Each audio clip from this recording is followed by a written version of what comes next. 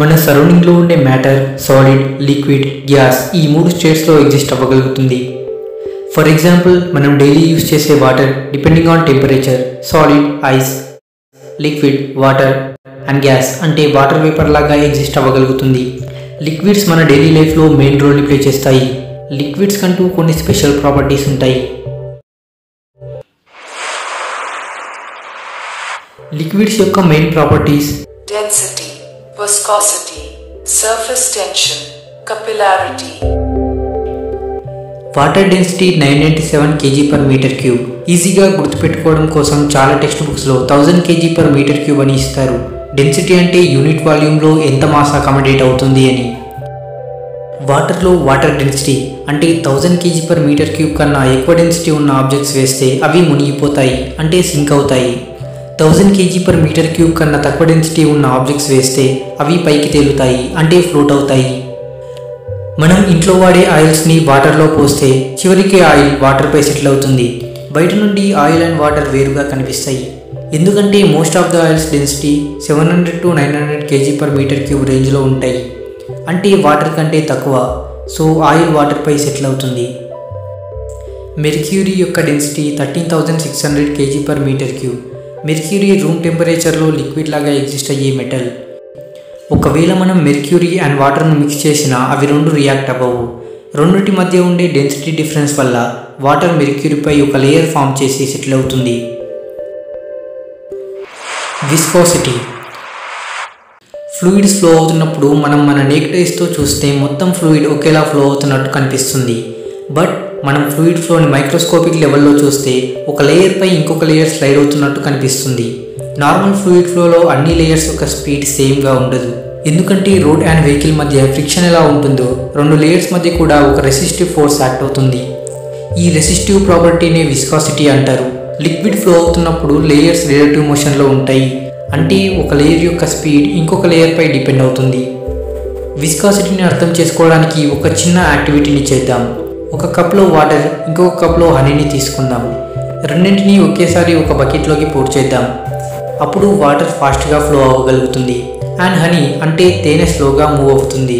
ఎందుకంటే వాటర్ యొక్క లేయర్స్ మధ్య విస్కాసిటీ తక్కువగా ఉంటుంది when compared to viscosity of honey. Moving solids మధ్య ఫ్రిక్షన్ ఎలా యాక్ట్ అవుతుందో ఫ్లోయింగ్ లిక్విడ్స్ మధ్య కూడా విస్కాసిటీ యాక్ట్ అవుతుంది. మాలిక్యులర్ లెవెల్లో చెప్పుకోవాలంటే ఫ్లూయిడ్లో మాలిక్యూల్స్ మధ్య ఎంత ఎక్కువ బాండ్ ఉంటే అంత ఎక్కువ విస్కాసిటీ ఉంటుంది. Viscosity formula viscosity is equals to shear stress upon shear rate. ఈ ఫార్ములానే న్యూటన్స్ లా ఆఫ్ విస్కాసిటీ అని పిలుస్తారు. విస్కాసిటీ కాన్స్టాంట్గా ఉందా లేదా చేంజ్ అవుతుందా అనే దాన్ని బట్టి fluids Newtonian fluid and non Newtonian fluid లాగా క్లాసిఫై అవుతాయి. న్యూటోనియన్ ఫ్లూయిడ్స్ అంటే ఫ్లూయిడ్ యొక్క విస్కాసిటీ కాన్స్టాంట్గా ఉంటుంది. నాన్ న్యూటోనియన్ ఫ్లూయిడ్స్ యొక్క విస్కాసిటీ కండిషన్స్ని బట్టి చేంజ్ అవుతుంది. Newtonian fluids Newton's law of విస్కాసిటీని follow అవుతాయి. Formula is given by tau is directly proportional to du/dy. Tau is equals to mu into du/dy, wear mu is equals to viscosity. Tau అంటే shear stress. దీని formula F/A అంటే force upon area. du/dy అంటే rate of shear deformation. Non Newtonian fluids ఈ లాను obey చేయవు. Newtonian ఫ్లూయిడ్స్కి కొన్ని examples water, oil, glycerin. Non Newtonian ఫ్లూయిడ్స్కి కొన్ని examples butter, honey, ice cream. Surface tension. Surface tension గురించి అర్థం చేసుకునే కంటే ముందు అడిసివ్ అండ్ కోహెసివ్ ఫోర్సెస్ గురించి తెలుసుకుందాం. కోహెషన్ అంటే లిక్విడ్ యొక్క మాలిక్యూల్స్ మధ్య ఉండే అట్రాక్షన్. ఫర్ ఎగ్జాంపుల్, ఒక కప్ ఆఫ్ వాటర్ తీసుకుంటే అందులో మాలిక్యూల్స్ ఒకదాని వైపు ఇంకొకటి అట్రాక్ట్ అవుతాయి. ఈ ప్రాపర్టీని కోహెషన్ అంటారు. అడిషన్ అంటే సాలిడ్ సర్ఫేస్కి అలాగే లిక్విడ్ మాలిక్యూల్స్కి మధ్య ఉండే అట్రాక్షన్. ఫర్ ఎగ్జాంపుల్, ఒక కప్లో వాటర్ తీసుకుంటే కప్ యొక్క సాలిడ్ సర్ఫేస్ అండ్ వాటర్ మాలిక్యూల్స్కి మధ్య ఉండే అట్రాక్షన్ని అడిషన్ అని పిలుస్తారు. సింపుల్ టర్మ్స్లో చెప్పుకోవాలంటే కోహెషన్ సేమ్ మాలిక్యూల్స్ మధ్య యాక్ట్ అవుతుంది and addition liquid molecules and solid surface మధ్య యాక్ట్ అవుతుంది. సో ఒక కంటైనర్ని తీసుకుంటే అందులో వాటర్ మాలిక్యూల్స్ మధ్య కోహెసివ్ ఫోర్సెస్ యాక్ట్ అవుతాయి. ఈ కోహెషన్ సరౌండింగ్లో ఉండే మాలిక్యూల్స్ మధ్య కలుగుతుంది. ఒక వాటర్ బకెట్లో ఏ పాయింట్ దగ్గర తీసుకున్నా ప్రతి మాలిక్యూల్ చుట్టూ మిగతా మాలిక్యూల్స్ సరౌండ్ అయి ఉంటాయి. కానీ బకెట్ యొక్క అప్పర్ సర్ఫేస్లో ఉండే మాలిక్యూల్స్కి కింది వైపుకి మాత్రమే మాలిక్యూల్స్ ఉంటాయి. సర్ఫేస్ మాలిక్యూల్స్ పైన ఎయిర్ ఉంటుంది. కాబట్టి సర్ఫేస్ కింద ఉండే మాలిక్యూల్స్ సర్ఫేస్ పైన ఉండే మాలిక్యూల్స్ని తమ వైపుకి అట్రాక్ట్ చేస్తాయి. సర్ఫేస్ పైన ఉండే మాలిక్యూల్స్ ఒక థిన్ లేయర్ని ఫామ్ చేస్తాయి. ఈ లేయర్నే సర్ఫేస్ ఫిల్మ్ అని పిలుస్తారు. బకెట్ లోపల ఉండే మాలిక్యూల్స్కి నెట్ ఫోర్స్ 0 ఉంటుంది. ఎందుకంటే మాలిక్యూల్స్ చుట్టూ ఫుల్గా అదర్ మాలిక్యూల్స్ సరౌండ్ అయి ఉంటాయి. సో అన్ని ఫోర్సెస్ క్యాన్సిల్ అయిపోతాయి. అందుకే నెట్ ఫోర్స్ 0గా ఉంటుంది. కానీ సర్ఫేస్లో ఉండే మాలిక్యూల్స్కి అలా కాదు, ఈక్వల్గా ఫోర్సెస్ అస్సలు యాక్ట్ అవ్వవు. కాబట్టి నెట్ ఫోర్స్ 0 ఉండదు. కాబట్టి సర్ఫేస్ పై ఫామ్ అయిన థిన్ లేయర్కి పర్పెండిక్యులర్గా ఫోర్స్ యాక్ట్ అవుతుంది. ఈ లేయర్ని బ్రేక్ చేయాలి అంటే కొంత ఫోర్స్ అప్లై చేయాల్సి ఉంటుంది. ఆ ఫోర్స్ని సర్ఫేస్ టెన్షన్ అని పిలుస్తారు. ఫర్ ఎగ్జాంపుల్, ఒక గ్లాస్ ఆఫ్ వాటర్ పై ఒక సన్నని నీడిల్ని పెడితే ఫ్లోట్ అవుతున్నట్టు కనిపిస్తుంది. నీడిల్ని సర్ఫేస్ పై నెమ్మదిగా ప్లేస్ చేయాల్సి ఉంటుంది. అలా ఫ్లోట్ అవ్వడానికి రీజన్ డెన్సిటీ కాదు, ఎందుకంటే నీడిల్ డెన్సిటీ వాటర్ డెన్సిటీ కన్నా ఎక్కువగా ఉంటుంది. బట్ వాటర్ పై ఫామ్ అయిన ఫిల్మ్ నీడిల్ని హారిజెంటల్గా లోపలికి అలో చేయదు. కాబట్టి మనం జస్ట్ ఆ నీడిల్ పై కొద్దిగా ఫోర్స్ అప్లై చేసినా అది మునిగిపోతుంది. ఎందుకంటే మనం ఆ లేయర్ని బ్రేక్ చేయడానికి కావలసిన ఫోర్స్ని అప్లై చేస్తున్నాం కాబట్టి. డెన్సిటీ తక్కువగా ఉన్న ఆబ్జెక్ట్స్ ఎంత ముంచినా అవి మళ్ళీ పైకి తేలుతాయి. బట్ ఈ నీడిల్ ఒకసారి ఇలా టచ్ చేయగానే మళ్ళీ కిందికి వెళ్ళిపోతుంది, అది మళ్ళీ పైకి రాదు.